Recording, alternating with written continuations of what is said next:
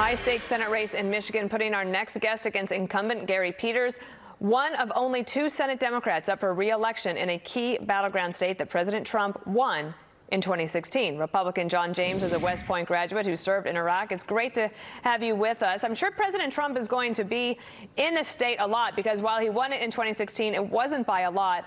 The senator you're running against, Gary Peters, had this to say into Politico. He said, part of being known is if you're on cable news and TV throwing rocks and getting attention for yourself. That's not who I am.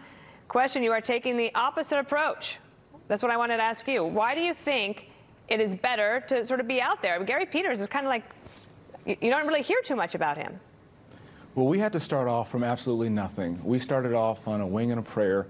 We started off with a campaign that knew we wanted to bring glory to God and help our neighbor and love our neighbors ourselves. We had to use a strategy of earned media, social media, and word of mouth. We had to put the work in. We had to put the hustle in, and that included using every single resource.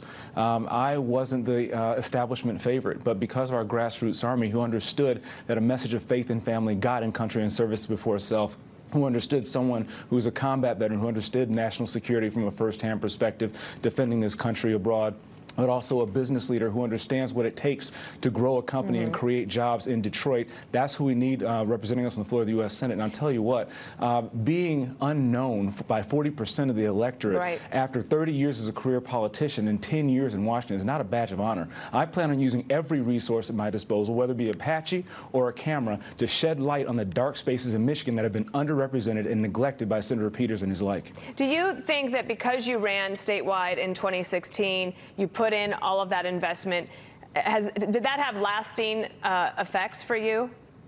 Absolutely.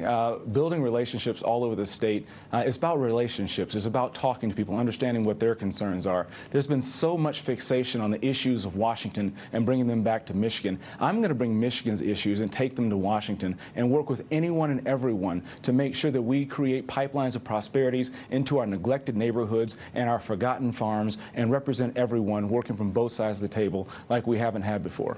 So one of the things that's been happening is one of the congresswomen from Michigan, in particular Detroit, Rashida Tlaib's getting a lot of attention.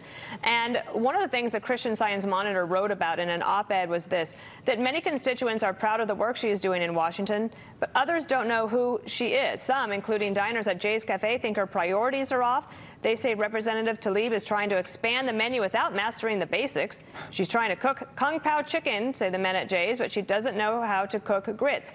Do you hear some frustration from people that you are campaigning for, campaigning in front of, that they wish that there was more focus on Michigan and Detroit in particular?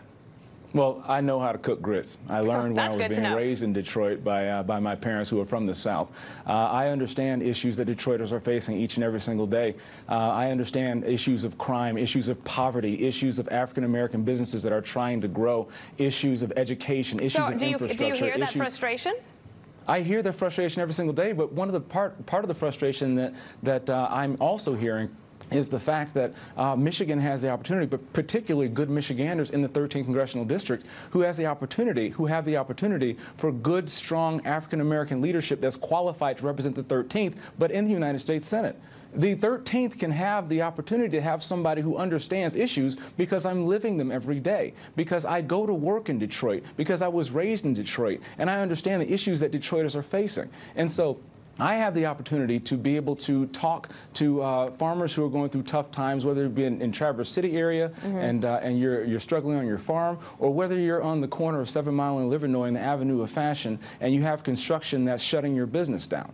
We need to have people who are able to reach across the aisle, reach across the state, understand where people are coming from, and melting into Washington is not an option. We need to have somebody who's going to use every single resource at their disposal to bring resources, money, and attention back to Michigan, back to Detroit, and back all over this wonderful state. All right, John James, we appreciate you being with us. Thanks for being on the show. Thanks, Dana.